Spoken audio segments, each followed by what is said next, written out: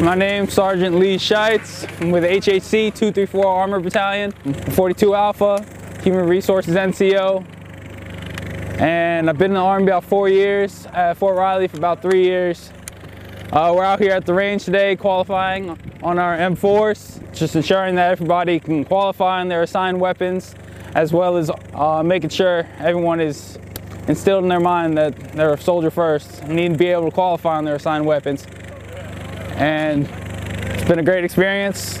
Love to see the different echelons of command, also different types of command, whether it be military intelligence brigade falling under INSCOM, or coming over here to FORCECOM, being a part of a brigade combat team, and deploying over here to Poland to deter our adversaries and assure our allies. It's definitely been a great experience, and look forward to seeing what else we got going on out here.